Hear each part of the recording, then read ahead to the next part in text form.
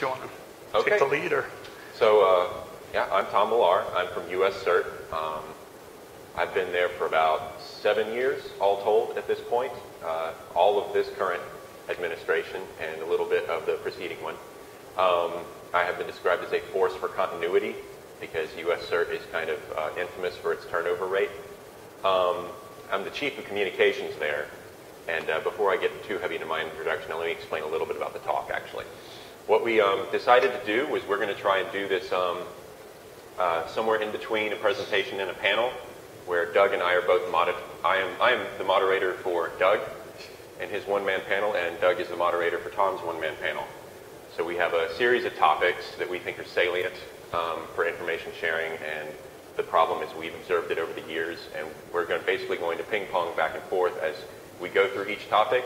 You'll hear my side of the story, you'll hear Doug's perspective.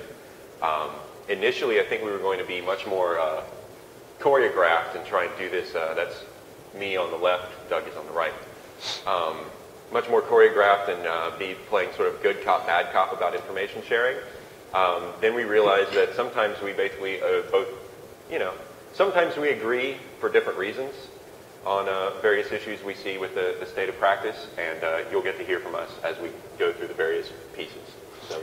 Yeah, so in historic context, Tom is usually the curmudgeon, and I've been the idealist. And it's funny, though, because when Josh asked me to give this talk, I realized that my idealism is somewhere on the floor, having been trampled with cleats and limping towards the hospital room at this point in time. At the same time, though, I'm still doing this, and I'm still trying to do this.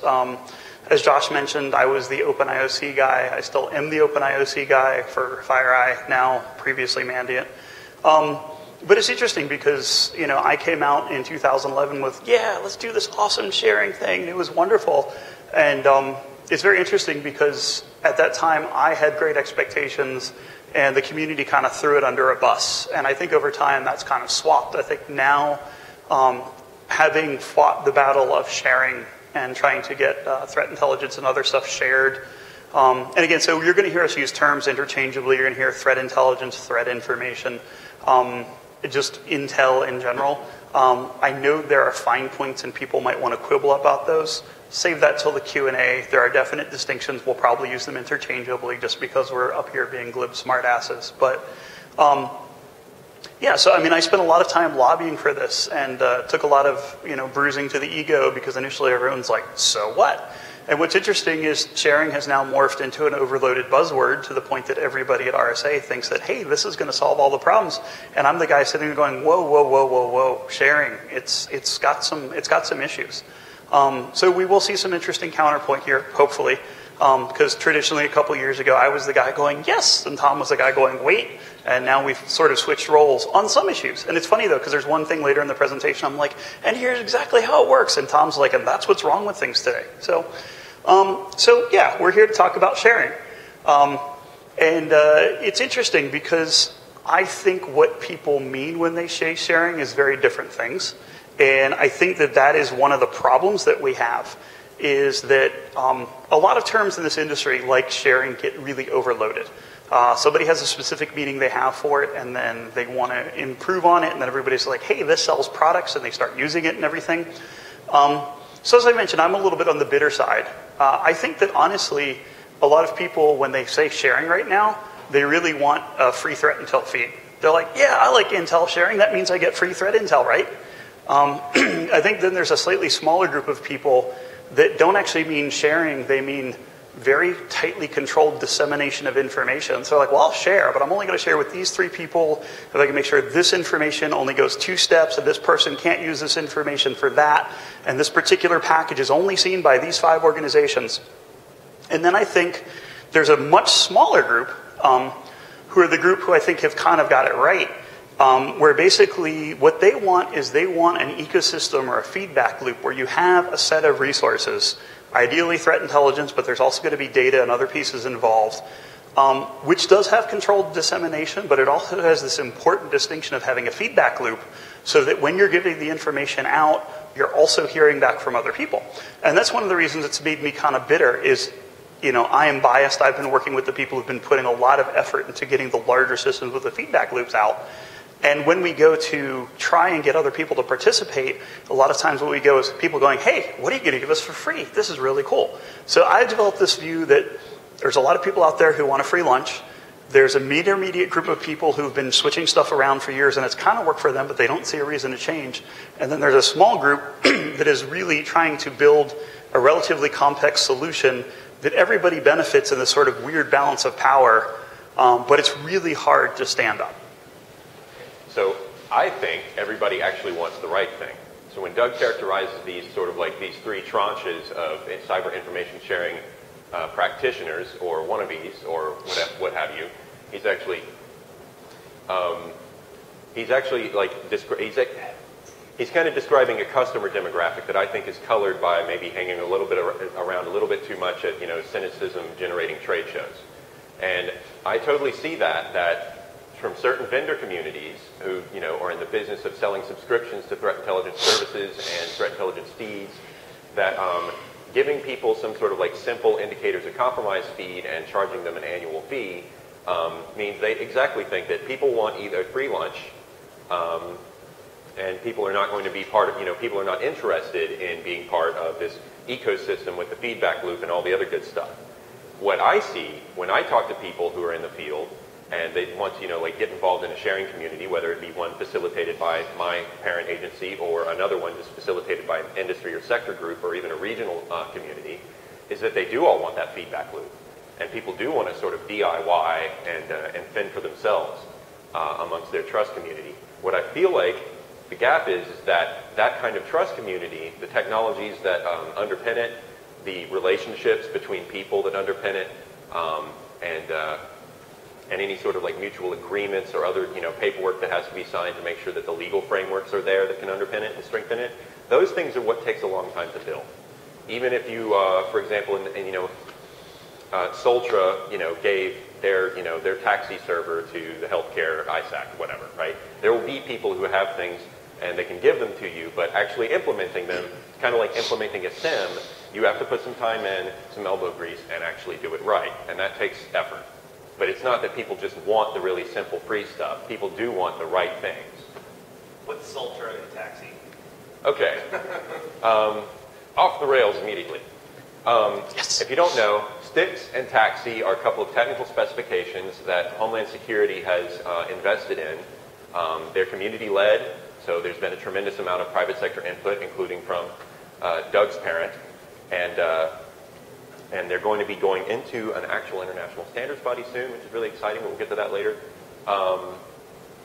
But basically, there are ways of saying, like, here's some syntax, here's some basic message handling functions, here's a way to start building your automated information sharing and data structures without having to just start from scratch. And the financial sector actually saw so much value in this and has been a major driver from the get-go.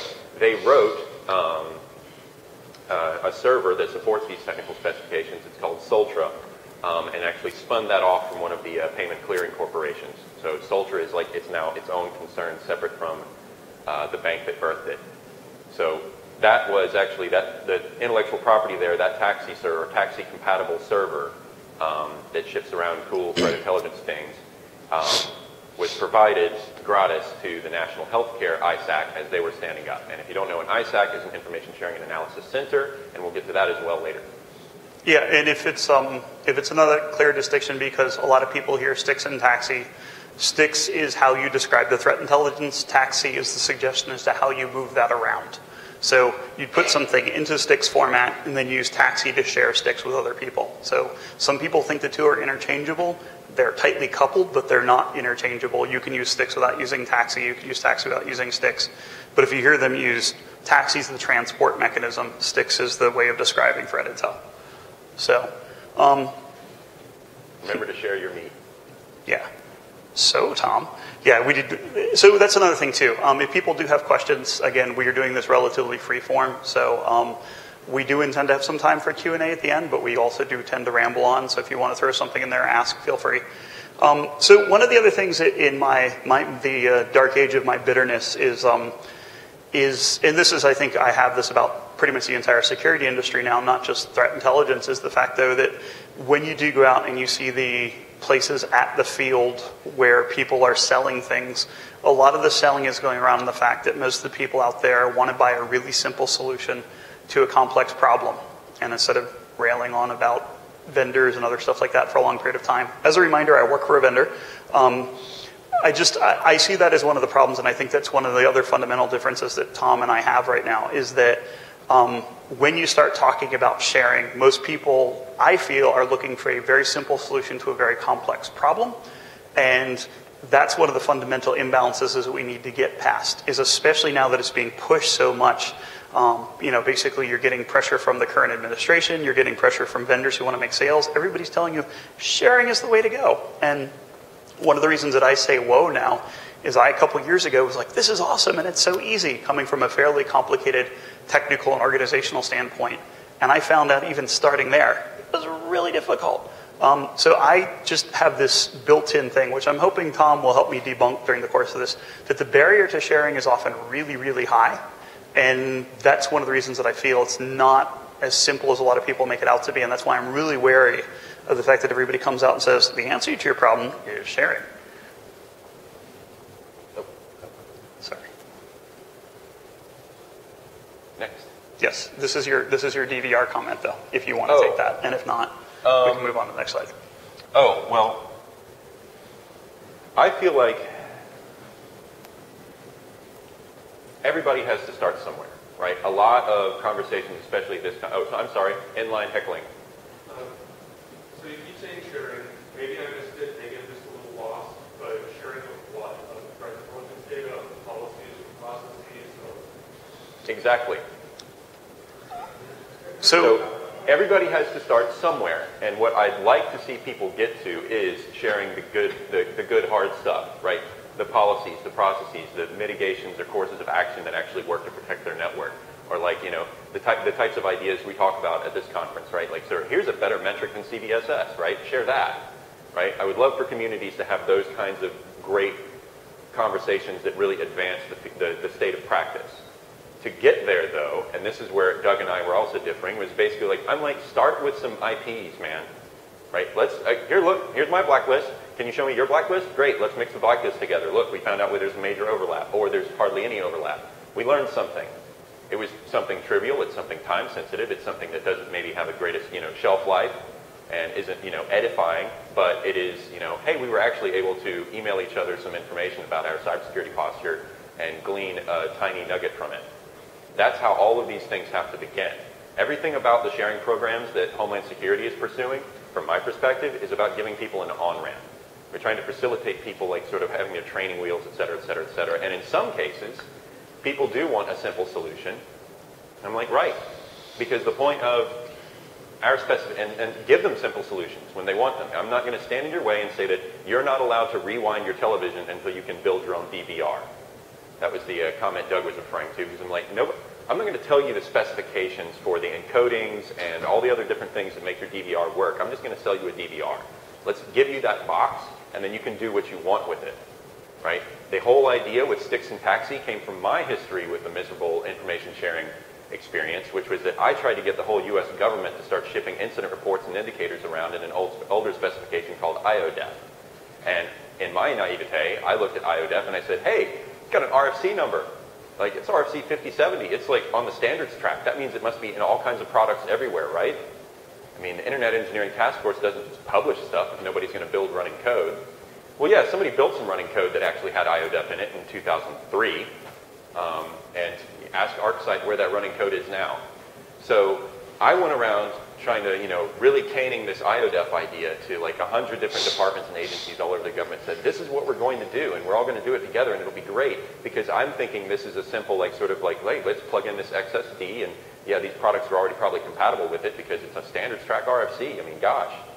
And all my hopes and dreams were thoroughly crushed into a fine powder because it's nowhere. Right? Literally, I found the 2 operational running instances in the world that regularly use IODEF to ship things around, and this was like circa 2011. And they were both private sector, and both of them weren't really doing standards compliant IODEF. They were literally like, I needed a shortcut to build my table structure, so I just ran like datastore.py on the XSD from the RFC, and then I was done. Right? I'm like, oh, So it wasn't about interoperability. It was about a shortcut to a table structure so you could store IPs and domains. Yeah, that's what I did. So our idea with Sticks and Taxi and is built on some of my lessons, the lessons I learned from that IODEF experience, which was, let's write some specs, and then let's go around to the vendor community and say, hey, you should support this. And then let's recruit people with bigger pockets and bigger pocketbooks than even the U.S. government itself from a cybersecurity investment standpoint, and that would be the financial sector, the oil sector, energy, natural gas, and get them to say they want Sticks and Taxi support in product lines. And you wouldn't believe how fast Big Red, Big Yellow, and some of the other major vendors started to pivot and figure this out, which is also kind of when Doug got a little bit cynical with us, because it's like, you've got all these people saying, yes, we support Sticks and Taxi, and nobody really knows what that means. Yeah, from my point of view, we're still in the process of learning how to build a DVR, and people are passing around 5th generation VHS tapes, and you can kind of see the picture if you look carefully. So, all right, so one of the things I found, again, in the security industry, there's a lot of terms that get a lot of buzz, and that often means that term gets really, really overloaded. So I opened up before by saying that a lot of people mean different things by sharing. I often find it's useful to go back to what a word actually means by looking it up in this old-fashioned thing called the dictionary. Although I did use the Merriam-Webster website as opposed to a brick-and-mortar book. But what's interesting is, again, a lot of people seem to think that sharing connotates you take something from entity X and you give something to entity Y. And if you look at the definition here, or at least the initial definitions here, is realistically, it's not about transfer. It's about common usage. It's about the fact that you're talking about something that I have. Instead of me taking it and giving it to Tom and I don't have it anymore, I'm actually taking the thing I have and making it so Tom can use part of it. So I'm either dividing it or we're both using that same piece of information. And I think that's a real subtle distinction, but I think that's very important because it changes how you look at sharing overall, to realize it's not me giving something. It's me taking something I have and making it available for you to use it. But that means I still have it. I still have buy-in, and it is still also partially my responsibility. So it's bi-directional, or there's no direction?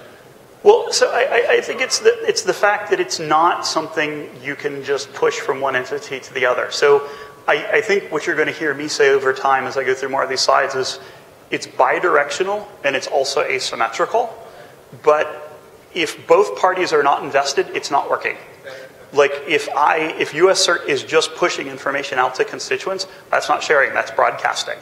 If FireEye is just shipping indicators out to its customers and the customers just kind of take them and walk off and they never talk again, that's publishing, that's not sharing. So I think that the thing that really makes this stuff work is you have to realize if you have a sharing relationship, all the parties need to be invested.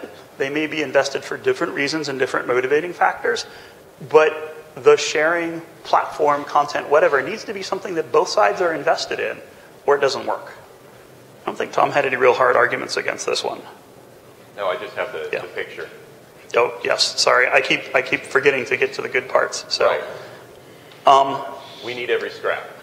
Yeah, and I mean, again, so I think that right now what you have is you have a situation, those levels of strata that I described before, where you have people who are really interested in these complex ecosystems. We need to figure out ways to convince the people who want a free threat intel feed that they should play along with us and that they should do something compelling. The problem is a lot of times coming from somebody who works for a vendor, people are like, oh, you just want to sell your product. And I mean, obviously I do because that's how I make my living, but realistically, the reason that I promote sharing has not ever been for a profit motive. It's because we could get better collectively by doing sharing. Whereas if we're just looking at things from profit and sales and silos the way people have been historically, we don't necessarily get any further. So anyhow, I think that sharing is going to have to involve everybody having a vested interest. It's going to be asymmetrical. You're going to have different motivating factors, but if you can work those all together, it's going to be okay. But that expectation needs to be in there. So many people just think sharing is transfer from A to B, or something where it's given from one entity to the other, and then you walk away. So. And I think, again, though, I still think that the nature of that conversation is colored because of a few people who are in the room who are basically selling something as like at threat intelligence speed, right? And there's nothing wrong with selling threat intelligence speeds. I don't mean to denigrate that business model one bit. But the idea is that other people's idea, because of various heuristics and biases and things like that. Other people's idea of what information sharing is it's like, oh, it's like a free version of that thing that guy at the booth was telling me about.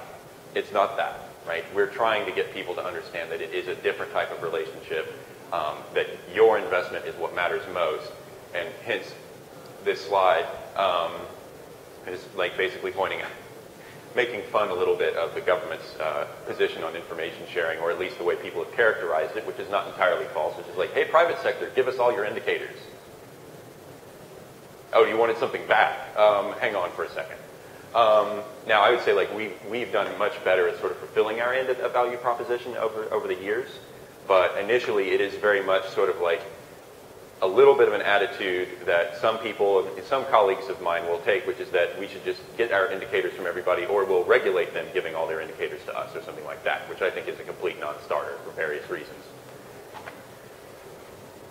All right. So one of the other things I think that we've disagreed about is what's involved to get started in threat information sharing. And I don't know that I necessarily disagree with Tom that it's easy to get started at a really simple level. I just don't know that it really helps very much if you do that. And so that's my bit of cynicism. So I think it was first at, so there's a ton of maturity models in the security field. I've heard some people say, oh, we don't need them for threat intelligence. I apologize if anyone has like the perfect one. I know that at the SAN Cyber Threat Intelligence Summit in 2013, Lockheed Martin had one that they'll probably copyright. I know that Forrester is making one right now and was talking about that at RSA. But assume a theoretical threat intelligence maturity model. I wasn't going to take the time to do that. I think one exists.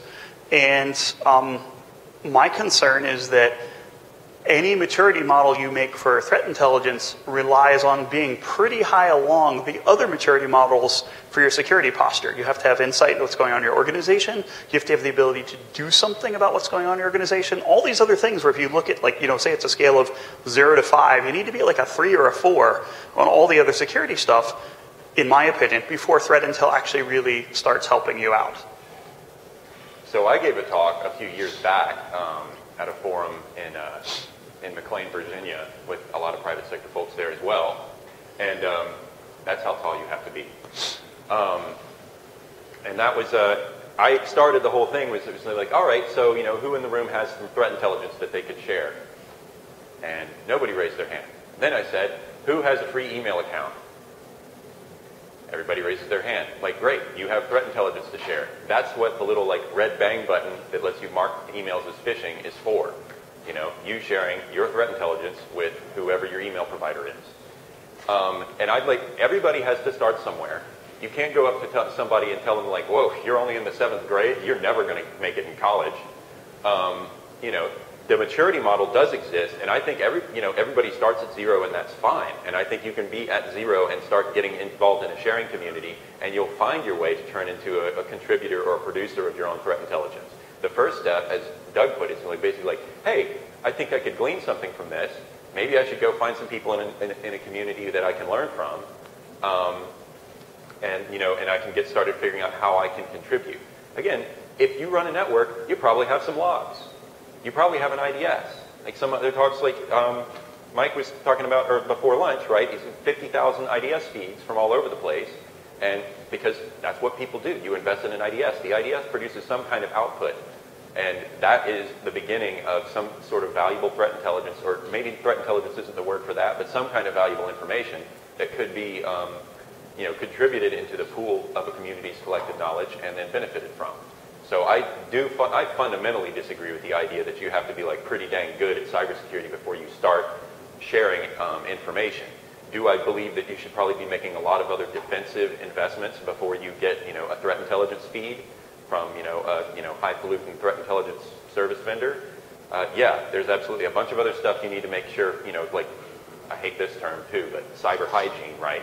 Those are the types of things you need to take care of first. Then you can, start paying into that threat intelligence kitty. But there's no like minimum required awesome risk posture before you get into an information sharing relationship. I'm not taking sides, but just you're creating tension in my brain because I lean towards what Doug's saying. If you look at Michael Reuteman's contribution to the DDIR, well, everyone's talking about like real-time attack information for O days. 97% of last year's successful exploits were tracked back to 10 CVEs, 8 of which were 10 years old. So it's not that you can't contribute. I completely agree with you. It's that it becomes an oasis in the desert when you should be just doing some really basic stuff that we have a lot of hard data for. So to me, it's more about order of operations, like how much of a limited time and budget do I put into getting better at patching 10, 12-year-old vulnerabilities that are entirely avoidable before I start worrying about ODAs or killing China. So I think I might be jumping ahead in response to your argument. I might be jumping ahead of myself a little bit in our notes, but it's okay. my point is basically like maybe the way somebody finds out that like they have a bunch of shadow IT that is, you know, like now attack surface that's affecting everybody else, you know, like, oh, those unmanaged devices on my network are a real problem for the rest of the internet, and I am, you know, like I am hosting a bunch of spawn of the devil inside my own, you know, network. Maybe they find out about that because first they decide like, hey, I heard about this threat intelligence information sharing thing that's really cool. I'm going to go to this big meeting that Homeland Security is facilitating and find out more about it. And they get there and they see somebody give a talk where they say, these CVEs are really old and terrible. What is wrong with people? And they say, I don't know if I have any of those CVEs. And they go back and they find out. So this is an on-ramp to all kinds of knowledge. Right? If this is what it takes to get you in the room is to say like, hey, free threat intel, then I'll post that on the door wherever. So part of my journey for this, because I mean, and realistically doing this talk was that, I don't mean to get all philosophical, but it's funny because initially when Josh was like, hey, would you do this? My response was no, because it's too depressing. And as time has gone on, it's made me think about it differently, which is hopefully what I'm here sharing today, and will help you guys think about it differently as well. But so going back to the idea that it's an asymmetrical relationship, my thought is that, and again, I mean, I hate to sound elitist, but there are a lot of people who don't really contribute threat intel, but pretty much everybody can contribute data that can become threat intel. And to me, that's an important distinction. And it's hard to say that politely, though, when somebody's like, oh, I want to do threat intel sharing, and you're kind of like, well, you know, that's nice, but I'm not going to trust anything you send me. We get into trust. That's a very important part of it later. But there'll be some great data points for my people to analyze who I do trust and do something with.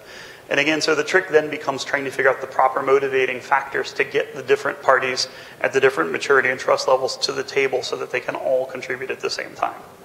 So, so one of the things that also bubbled up in this, though, is that people are coming to this with different expectations. We have to look at what problem we're trying to solve. And one of the things that, much as we talk about high maturity, low maturity, I think even a lot of the mature organizations, aside from a very elite few, are still having a really hard time with this. This is one thing where Tom and I initially completely disagreed, and over time we're like, holy crap, we are totally saying the same thing. Because realistically, I think the problem everyone's trying to solve is not really anything great with threat intelligence. They want to stop being punched in the face, which is why my generic quote here. I mean, basically you have this huge scrum going on in the internet with everybody duking it out. And realistically, and again, this goes back to my critique of the overall industry, but not just threat intelligence, but it comes back to that, is most people don't want to do threat intelligence. They don't want to have an intel group. They want to have a SOC and analyst. They want to mitigate risk by spending some money and having a problem go away.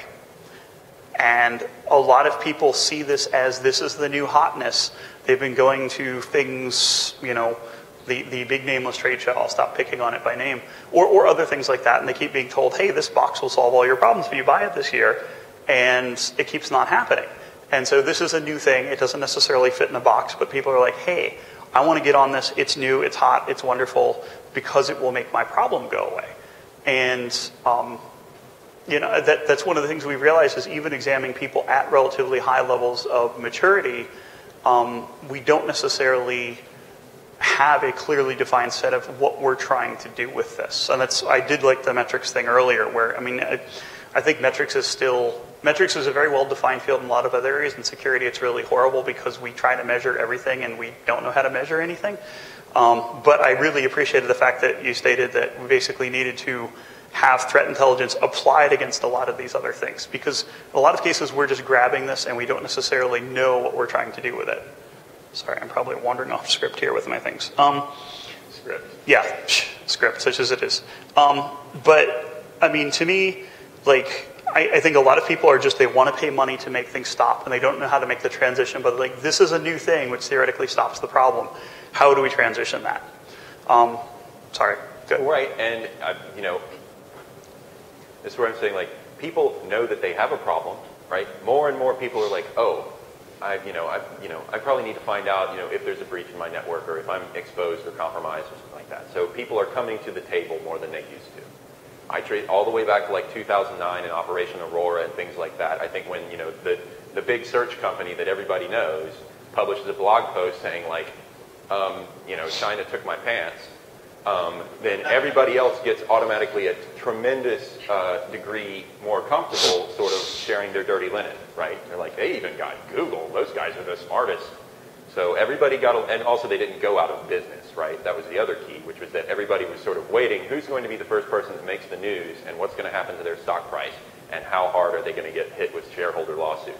That didn't happen after Operation. I mean, things like that have started to burble up because I think there is a little bit of impatience with other people, like customers. But it's one of those things where people are now really cognizant of the fact that that there is this threat intelligence thing. Maybe it won't make the pain go away. I'm not as cynical about sort of the average cybersecurity consumer, if you will. I think they think this will tell me more how much pain I'm in, right? This will more accurately let me assess, the degree and type of problems that I have. And that's like sort of the first step, is sort of like scoping out sort of like how you're impacted by these threats I keep reading about the news. And then, then I can make better decisions about how to invest to address it.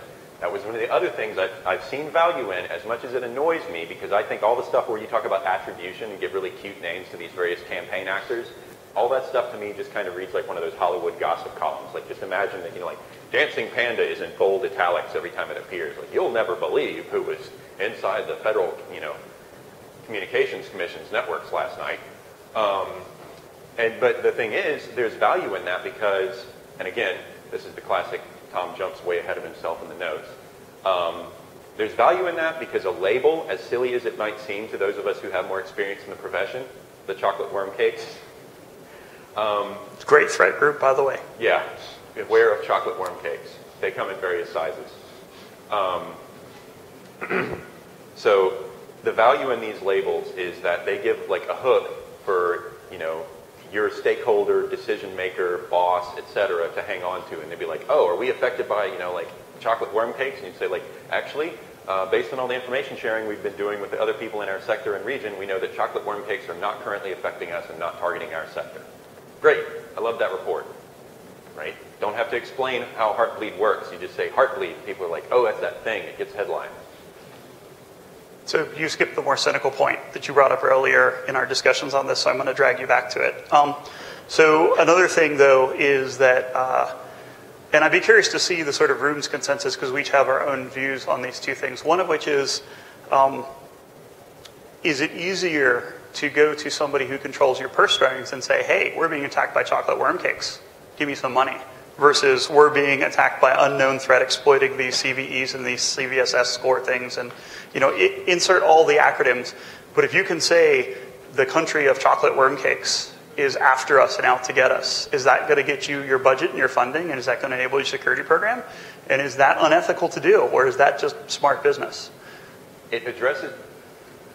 It takes a really long time to put a good mental model into a novice, right? If you have an executive, who is, your main investment decision maker, or, somebody in that sort of, that type of position, the C-suite folks, right, who don't do security most of the time, their mental models of things are based on humans and transactions and, like attacks and, words like that. And if you can put it in that language and sort of make it fit that mental model with just sort of like the chocolate worm cakes have destroyed a significant part of our, our value today, or something, whatever you have to say, then that translation effort makes, the rest go down easier, right? That's what I've learned over years, especially dealing with like government folks. These are, politically appointed officials who really do not care about a CVE and what it does, right? They're starting to get wise that they should care because it keeps making headlines, but at the same time, they're political science majors. I work for a lot of political science graduate students, and they all want to know, are we getting hit by chocolate worm cakes? Yes or no? right? So there is value in the labels, but yes, I am consistently, as I was comparing them to the Hollywood gossip column, I personally am totally cynical about labels because I know that the devil is in the details. So another thing I've observed that seems in a way cynical, and when I initially thought of this, I was like, wow, you're a horrible person. And then as time has gone on, I realized actually, no, this could be a valuable tool in a sort of intangible way, is there's that whole concept of naming something gives you power over it. And in a way, I've seen organizations where I'm like, why are you worrying about attribution? There is nothing you can do about. So it's good to quantify the threat up to a certain point, but the extra work going into attribution is really not going to change how you approach this at all, because you're at this level of the maturity model. You only have the resources to do certain things. You're not going to be doing a drone strike on somebody, so why does it matter? And the real answer is, honestly, it builds morale for a lot of people. If you're just going in every day and constantly being slaughtered by machines that are being compromised, by just looking at the ridiculous amount of inbound alerts you've got, having your SOC guys go, we need better product stuff because we can't triage the 12,000 alerts every day. It can be pretty depressing. If you can rally around the fact, though, that you can define, here are threat actors, and not only those threat actors, but they are these particular entities or causes that are trying to do harm to my brand, my reputation, my intellectual property, my country. To me, initially I was like, oh, this is just totally like, who would do that? The more I thought about it, the more I realized that that has an intangible value that probably keeps some shops going. And initially my thought was like, I mock you people for doing this attribution because you're wasting resources. This is one of the few times I think I've convinced myself over time that I'll let you waste that resource because it has an intangible benefit that I didn't even think of in the first place that's probably more valuable than I ever gave it credit for. I don't know if anybody has seen that in their shops or not, but I just know that there was sort of a real sea change once people started talking about threats. And yes, there have been some overemphasis in the marketing arena, to put it nicely, about some of the threat groups. But I think in a way it does make people feel a little bit more in control of the circumstances. Has anyone ever heard the story about the kids with yo-yos? Like there was a study years ago showing that if you have underprivileged kids and you give them a yo-yo and you show them how to use it, like arguably their quality of life gets better. And the theory behind this was that if you give someone who doesn't have a lot of control over their environment a system where they can exert control in a small space, they realize it is possible and they start inserting control in larger and larger areas. Because previously they believed it was hopeless. They were just like, oh, I have no control, everything's horrible, bad things are happening to me every day. But by showing them in this limited subset, you now have some control, they realize that they can actually control bigger things, and over time they start extrapolating that out. I don't remember the exact paper, but I see this, looking at it optimistically, as sort of a similar model. You have groups that are basically completely overrun with all the stuff they have to do with the security and lack of resources. This is one way it starts a little light at the end of the tunnel. I don't know if that's a false hope, but it's one way I've actually felt a little bit better about this over time, is realizing there are a lot of people who get very excited and suddenly feel they're doing something that matters because they know who they're fighting against now, as opposed to just, oh my gosh, we're hacked. So yeah, one of the things we've kind of covered a little bit of this already, but there's the fact that basically there's a lot of complexity in here. I think Tom jumped ahead with his, I think this was the 8th grade comment. But so I still feel, though, and maybe this is a good point for discussion or we could skip over this, that I do feel that conversely, like the attribution thing, if your org is not mature enough and you start spending a lot of resources on trying to do threat intel, you're doing yourself a disservice. Not because threat intel's not important, not because I don't want you sharing information with me or with Tom or with somebody else where we can make you better, but frankly, you're spending a resource spinning about threat intel, and if you got that good data, you're going to turn around and go, I'm going to plug it into my, oh wait, I don't have that system built, or I don't have this system built. And again, so I think that we have an incredibly complex setup right now. I think that basically you have like so many levels of maturity that you need to achieve first before you can get anything else done. I think we have rehashed this one, but does anybody else want to comment on that? The fact that, like, if you haven't established a monitoring program and a way to implement changes in your environment, being told information you should look for and implement in your environment is not going to help you? Or should we just... No, well, because, right. So at the Research and Education Networking ISAC, lots of moving parts. The Research and Education Networking, ISAC, stood up their collective intelligence framework on their security event system, and this was their blacklist pool, right? I talked earlier about like one of the 2 places in the world I'd seen an operational running implementation of the IODEF spec. This was